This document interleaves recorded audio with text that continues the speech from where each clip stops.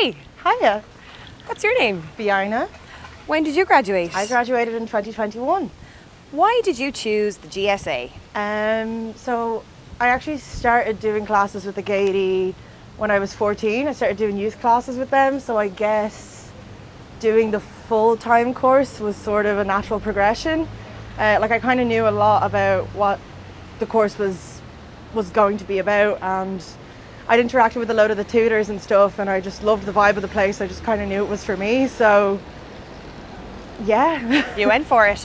Would you recommend your course for budding actors? Absolutely, I would, and I have already. You know, anytime I've had this conversation with people of, I want to get into acting, well, what do you think I should do? You know, I always encourage people to do their own research and find out kind of what they want and find out what they're looking to get. And I always say that the Gaiety is a great option, and I would totally recommend, if you can and if you're thinking about it, to go and do the open day, go be in the school, go see if you like the vibe, and treat the audition process as a sort of two-way street. You know, they are auditioning you, but you're auditioning them also.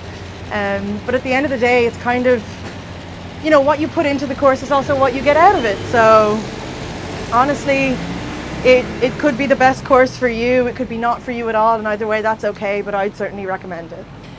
If you had to pick a standout moment from your time studying with the Gaiety School of Acting, what would it be?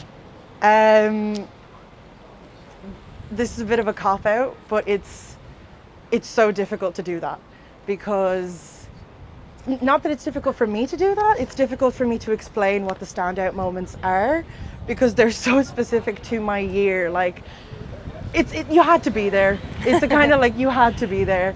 And even sometimes when I meet up with the guys and we're like chatting and reminiscing, and we're trying to like recreate like the feeling of a certain like funny or hilarious or heartwarming moment that happened, we can't do it. So, you know, if I'm here and I'm telling you some inside joke I'm trying to explain, it's just not going to happen. But I guess like on a personal level or on a career level, I think a standout moment for me really would have been, there were sort of 3 manifestos that I did that were like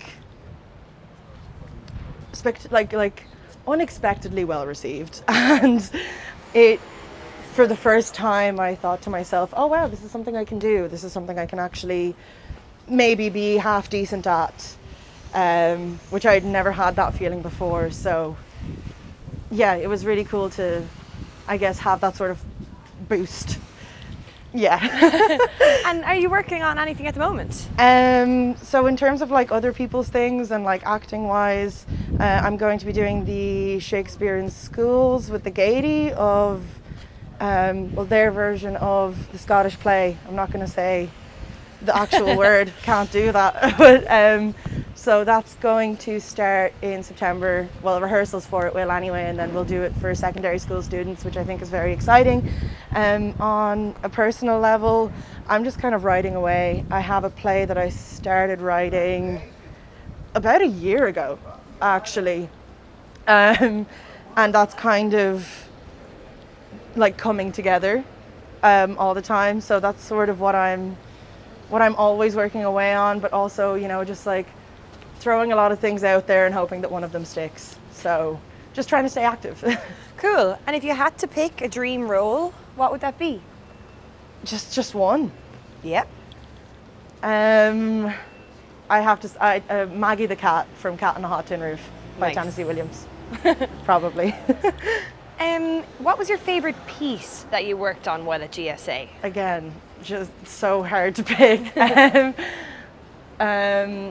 Ronan and I did a piece from one of my favourite plays of all time called Venus and Fur by David Ives. It's hard to explain what it's about. It's about a lot, but there's a particular scene in it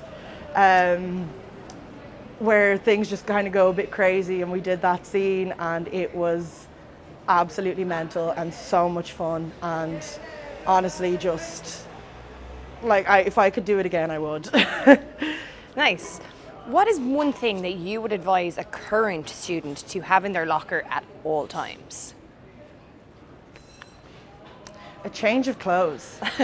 A change of clothes, and that's because when you're in any acting school, there's like there's no uniform, but there's a specific dress code. It's like all black, and then it has to be comfortable to move around in. So you're wearing basically black tracksuit bottoms or black leggings, and then a black t-shirt or a black jumper, like all of the time, and that's sort of what you live in. And then there have been times where, like, if I've been finished, I'm like, oh, I wish I had a dress to put on, or I wish I had a nice shirt to put on, just to kind of signify that I'm like finished with college and now I'm out into the real world. So I would say even like a nice top for if you go out with your friends, you know, after classes. Other than that, deodorant. What would you say to someone who is on the fence about pursuing acting?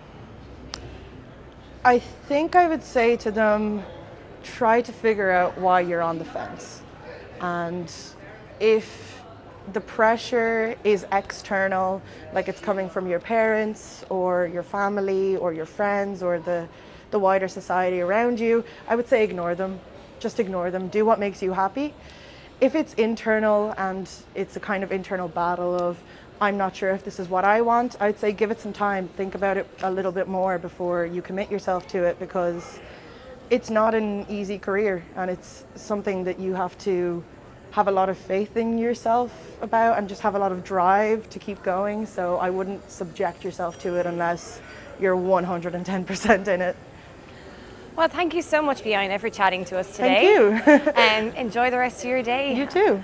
And good luck with Shakespeare. Thank you.